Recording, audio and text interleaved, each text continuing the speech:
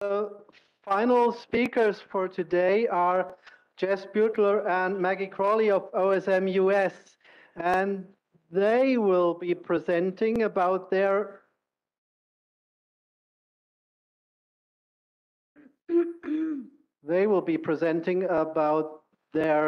efforts to liaise with government authorities in the US about their MAP efforts.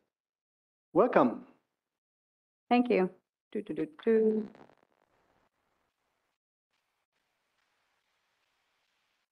And thank you for sticking around, Maggie Cawley, and it's great to see so many familiar faces. This is Jess Beutler, and we do realize that we are the last step between you and wine.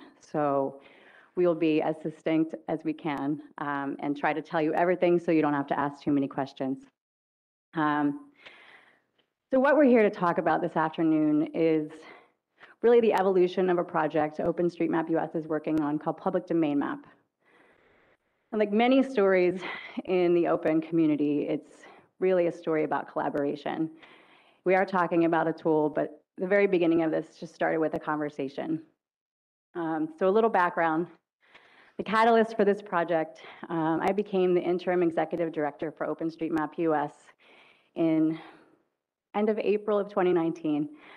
Before that, I had been on the board in a volunteer role and didn't quite know what I was stepping into, but said, sure, what the heck, I'll give it a try.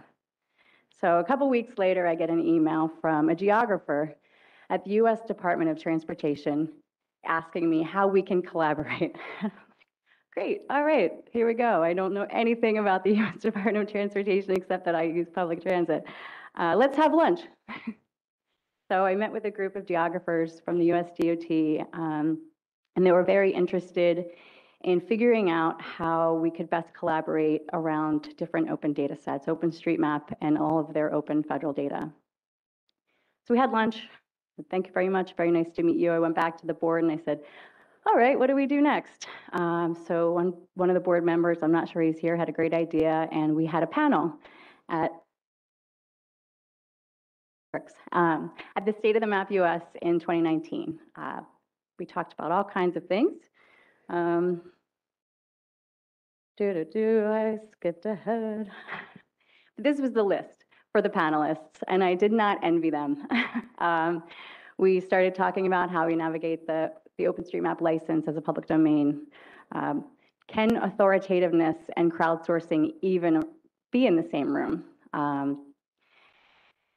Could OpenStreetMap potentially be the uniter of all of these disparate government data sources? If anyone's familiar with at least the US federal government, I have a slide here in a few minutes. It's very large. What would a US collaboration look like? Do we have the bandwidth, and do we want to step into that room? And also, is it already happening? I know there's a lot of success stories around the world, but we're trying to figure out those case studies and see, does anything that's happened in the rest of the world apply to what we might want to do in collaboration in the US?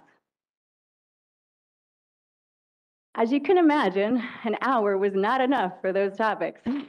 So I reached out to the panel a couple months later and I said, what would you think about creating a working group? So the OpenStreetMap US Government Committee was born. Our first meeting was in August of 2020 with 15 members, and I kind of consider that a win until I looked at this chart. 15 is great, but these are all the agencies in the federal government, and it's quite unwieldy, and they each have their own data sets, their own geospatial data, and also many of them have their own way of doing things, different standards, different ways of ingesting data. Is it a geodatabase, or are they still using shapefiles? So even down to the data parts, it's a very different conversation to have. And I didn't quite know what door I was opening.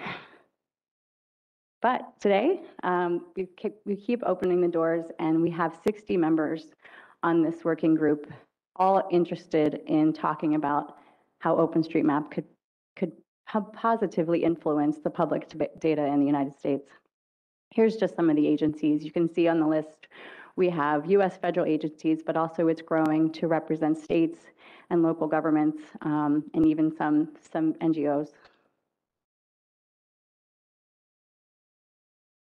What became very clear from the beginning is that not everybody understands OpenStreetMap. Can you believe it? So the first year of meetings, we met monthly.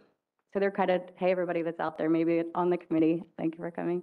I forgot this was virtual. How do we develop a shared understanding of how both sides of this data worlds work? So I started inviting folks from the OpenStreetMap community to come to our monthly meetings and talk about what they work on. So we had an ID editor demo, Jess demo tasking manager.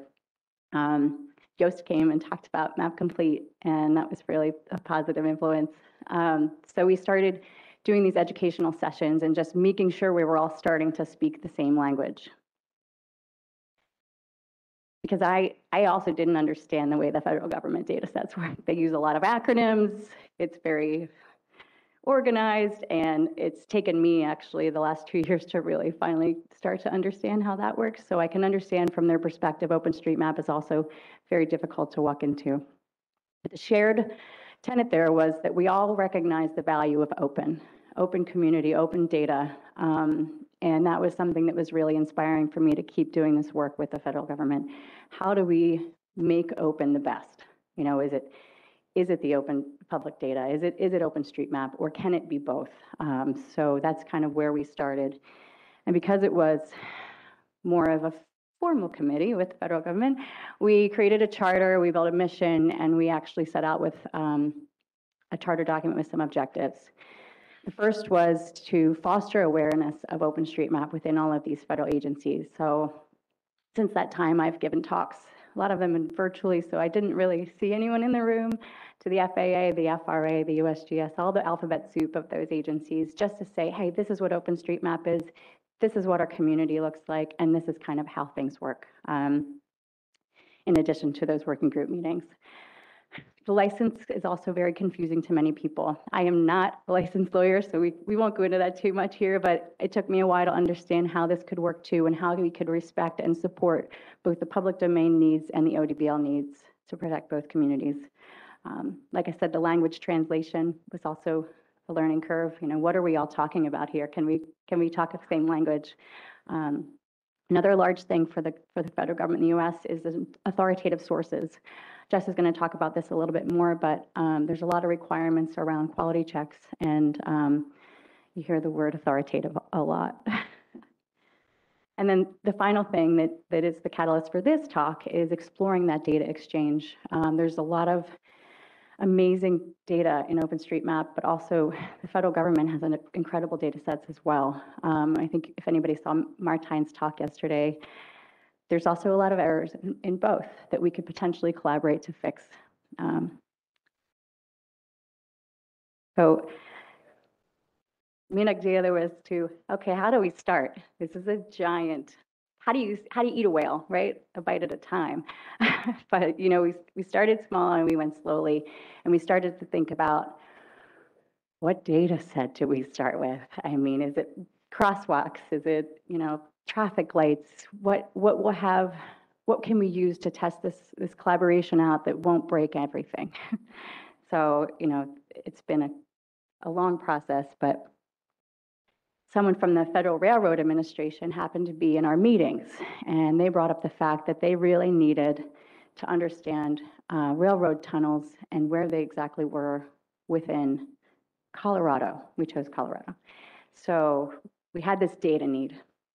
In the United States, we also have an amazing railroad mapping community. So we had that piece. And then we had the user agency ready to take that spaghetti and throw it against the wall with us and try this out.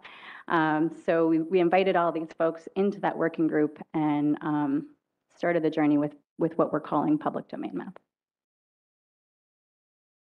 Over to Jeff. And this is where I come in. So we've been working on this for 2 years now, and we still consider it phase 1. This is still very exploratory. As Maggie said, we are starting slow so that we can do things right, and we're also learning a lot through this process. I came into this about a year ago, and I'm just a very small part of this work. There are a lot of people who are dedicating time to this. These were just people's photos I could find online. There are a lot of people who are working on this that are not shown here, but that's both from the government side and the mapping community working together on this tool set, making this happen. So setting up what we're calling public domain map, we had really four main goals, and a lot of these align with what Maggie was just talking about, especially the first two here. Trying to figure out a way we can work to close these data gaps between the US data sets and OpenStreetMap, make these work together, not necessarily a fluid stream between them, but make it so that they can talk together and these different users can work with each data set better. The two on the bottom, these are, I'll talk about these in a lot more detail in this presentation because these are really the components that are shaping the decisions on this project and a lot of the workflows that we're going through. And so that's the avenue for making sure this data meets quality standards and authoritative data standards for the federal government. But also there's this big thing with licenses. So we are working with both public domain license and ODBL. So to some, this is a daunting piece of this, and to others, it's fun. So that's what we're working with. So take a step back and looking at these licenses. So in the US federal space, US government data and materials are intended to be published in the public domain. There are some exceptions, but this is generally the standard and has been the case since more or less 1902, 1909, I forget the year, but well over 100 years, this has been the standard. And that's really great to have this baseline infrastructure for a government that leans towards open government and open data. It's not perfect, but there is that nature already in the government system. This does not mean, however, that it's set up for citizen contributions and crowdsourcing. This has been in the making for decades. A lot of agencies have been working to integrate crowdsourcing. But there are a lot of steps involved, and one piece is that authoritative review. When you pull in crowdsourcing and citizen data, you need to make sure that it meets the standards of these agencies who have to own this data and publish it, and it has to be validated and meet those quality checks. And so especially in the geospatial space, agencies have been working on developing these crowdsourcing models. A great example is the US Geological Service, who has been looking at OpenStreetMap as a model for this for well over a decade for integrating crowdsourcing and scaling volunteers. And that actually led to a tool many of you might already know, and that's national influence from OpenStreetMap. It has components built into the structure.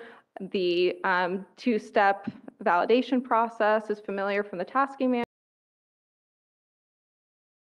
They've been able to really solve that challenge of the authoritative review and complete this workflow. It's a great example of being able to have the crowdsourced data, have that reviewed by agencies that need it, and get that into the public domain as a government data set. If this workflow is starting to look familiar to you, it's because it's very similar to ours. And that's where we start to see some of these challenges. This workflow is great, but what we're seeing is parallel work streams here. You have two different groups of volunteers. You have different tool sets that are being maintained separately, different resources required, and ultimately two different data sets when we're essentially trying to achieve the same thing. So we can bring in government data into public domain, and that has been done. It's brought in. But the other direction is where things get a little tricky.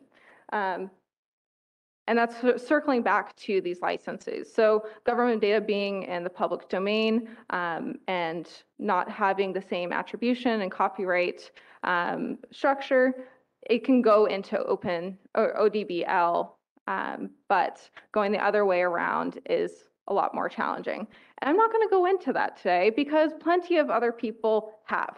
A lot of people have dove into and trying to explore how do we work with public domain map and OpenStreetMap.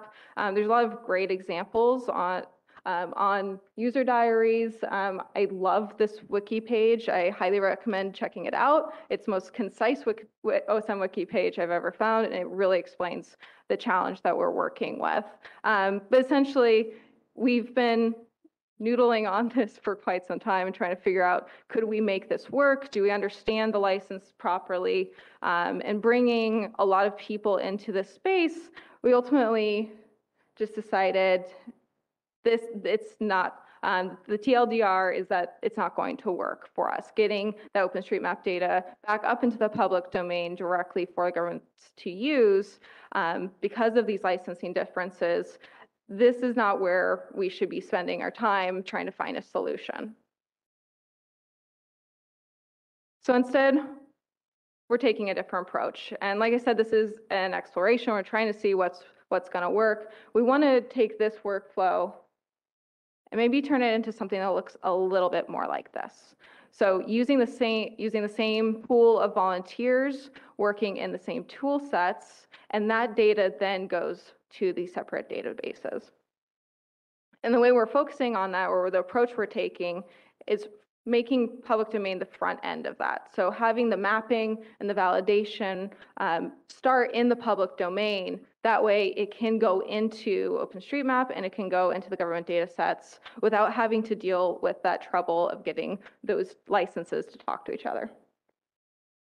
So what we are doing to make this work, so we have amazing developers working on this, Jim and Quincy, among others who've been working to figure this out. So we are working with ID Editor, modifying the stack.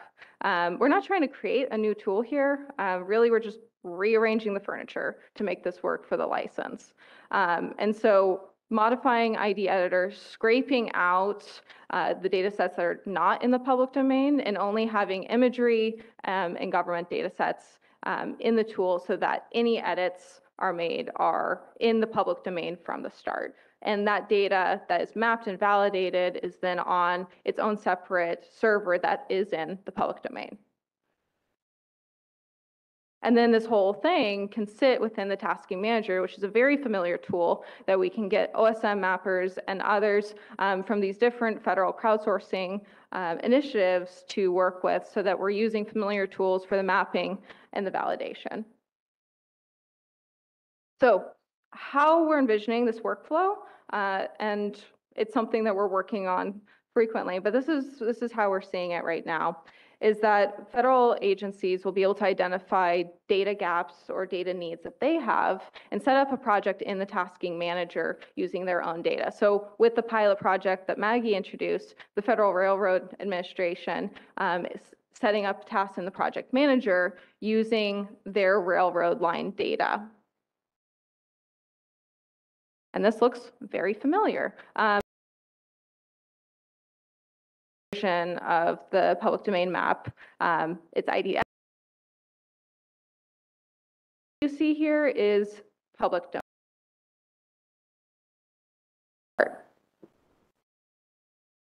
Yeah, map the data. That could be National Map Corps volunteers, it could be OSM US volunteers, it could be really anyone. And they're editing directly on that federal data set here. So in this case, mapping the railroad lines to add those tunnels for the FRA. Finally, that authoritative review process. The task can be the ones specifically identified to be doing the validation and can make sure that the data is to their standards in the process. And again, this looks very familiar. If you've ever used a tasking manager, yeah, this is part of the process that a lot of people already know and understand. So we're just using the tools that already exist, just shifting around where that data is coming from. And then the goal is for that to go into the public domain once it's approved. So this is the prototype and the stage of the workflow that we're really focusing on in the moment, trying to make sure that we can do this entirely within the public domain. Now, I know a lot of you here are probably more interested in this component, which is how does this data go back into OSM? And that is a really critical step for us, and that's the next phase that we're going to be focusing on. So we have ideas and we have people that we are bringing into the room that are experienced with conflation and with these tools are going to help us work out the best way to do that. But really just focusing on that prototype first. So the roadmap for us, like I said, we're working on this prototype development. I really should say Jim and Quincy are working on this prototype more than me. And then also, once we have that done, bringing together both volunteers that have been working in the federal crowdsourcing space as well as OSM volunteers to do small user testing of this with that tunnel mapping pilot in Colorado. And then after that, bringing in that OSM conflation workflow testing. And then finally, Maggie alluded to this, but we have a lot of data sets that people are interested in going through this process. We want to make this right with this pilot, but once that's done, we're going to start working with those agencies to get their data requests in and into the workflow. And tomorrow I'm going to be talking about kind of an initiative that this really speaks to is US trails. So I'll just give a preview, but a lot of the apps that people use to go hiking these days are privately managed. And the data that's going into OpenStreetMap is definitely going directly into these apps now. Gaia and All Trails and Strava are directly using OpenStreetMap data for their hiking apps. So on public lands, like the National Park Service, they might have their data set that says this is an authoritative trail, but in OpenStreetMap, it might be a social trail and it's leading people to dangerous places. So using something like this, we can actually compare the data sets and fill those gaps and identify where authoritative trails will be. So I'll be talking about that more tomorrow and would love to hear your input, especially if you've solved this problem other places. So are we done? I just have the thank you slide. So we're basically done. So thank you, everyone. The GitHub and Slack links are there. So thank you for this. I will say for questions, Jim couldn't make it to say the map, but he's online. So if you have questions about the technical workflow and that side of things, he's going to be answering those questions in Venue List. So if you're here, we can redirect to the app, or if you can just type it, that would be great too. But Maggie and I can handle more of the government relations and those kind of questions for sure. Thank you, Jess and Maggie, for that talk.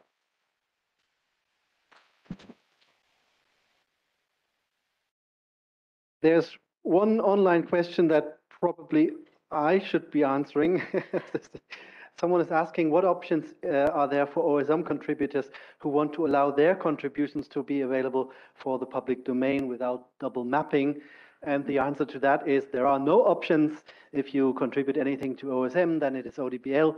You can give the data to someone else from your local machine. But other than that, there used to be a public domain flag in OSM when you sign up, but it has long been deemed unsuitable to express any such desire. So no one is going to be able to use the contributions you make to OSM in public domain. There are no other online questions, but maybe here in the room. Makes our job easier.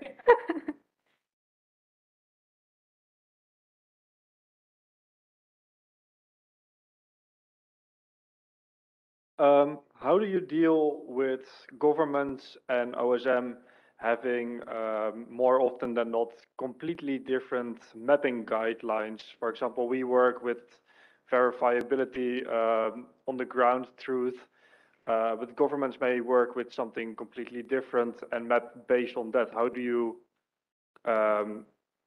merge the data? How do you deal with that? This is a good question, and I've never heard the word standards more in my entire life than in the past year. So, they're like, what are the standards of OpenStreetMap? And I'm like, well, we don't use that language. It's more of a schema. But I think one of the things that people are noticing is that actually we do a really good job with our tags and our schema. And I've seen this culture shift happen with how at least the U.S. federal government, and are we still recording, is thinking about the crowd. I mean, 5 years ago, I remember having a conversation with the U.S. Census about, hey, we're fixing all these roads in Tiger, in OpenStreetMap, and you should see, like, there's all these errors. Wouldn't it be great if you get that data back? And they looked at me like, this lady's crazy. I had that same conversation a year ago, and I'm like, well, what can we do from our side to align and maybe create some more interoperability between the two? So, even just translating, like, you may call it this, but we call it this, but here's really what it is. It's a very slow conversation, and I think it differs for every data set that you look at. But what I'm finding, at least from this initial pilot, is that there's more overlap than you might think. Thanks for the question.